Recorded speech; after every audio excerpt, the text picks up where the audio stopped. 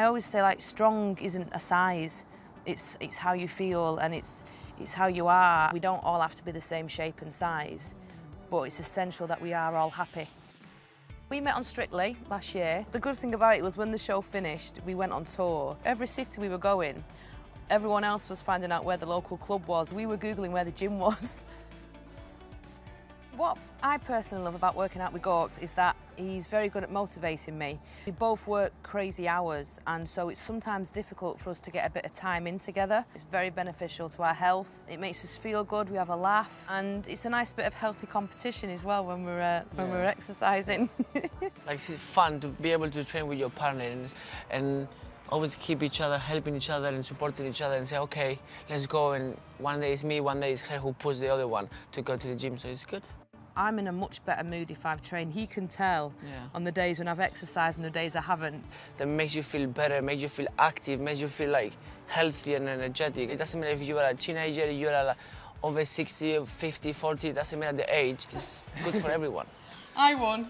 And I went through a stage of not necessarily feeling great, but because I was skinny, loads of people were saying I looked amazing, but no one stopped to actually say, are you all right? Because you're a bit thin. It was only like my mum, who knew at the time I wasn't very happy, and she was like, right, come on, let's have a chat, let's get you back on track.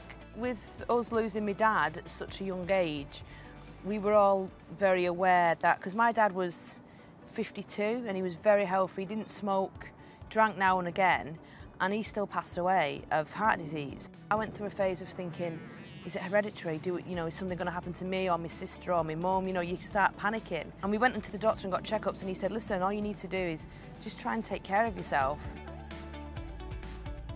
So we're here at the gym in Manchester, so let's go and work out. Let's do it.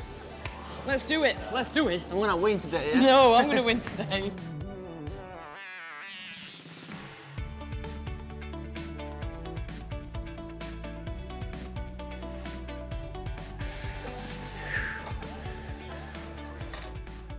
We're going to do 20 minutes on the bike now, and then Gorka's going to cook a nice meal when we get home. Spanish chicken.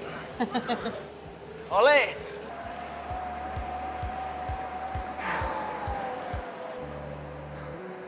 I love the fact that Gorka's an amazing cook, and I love eating, so it's a great combo. I love the fact that she let me cook now. Outside of the gym, there's just a mutual understanding, just kind of being best mates as well. That sounds really cheesy, doesn't it? Sure. But it's true. It's fun, isn't it, really? In 10 years' time, when hopefully I've got a couple of kids running around, I don't want to be getting out of breath running up the stairs after them. I want to be able to be fit and strong for as long as possible. It's nice to have someone tell you they think you're beautiful regardless. Even on days I think to myself, well, you're lying because I feel horrendous today, but you've made me feel better. And that's what I love, really. The fact that I have the opportunity to share my everyday with my best mate. She always makes me laugh and makes me happy and makes me feel like I'm important to someone. I read that I'd said he was the one, and I thought, oh, I hope he doesn't see it because he's going to get a big head and get chuffed. No, I hope so.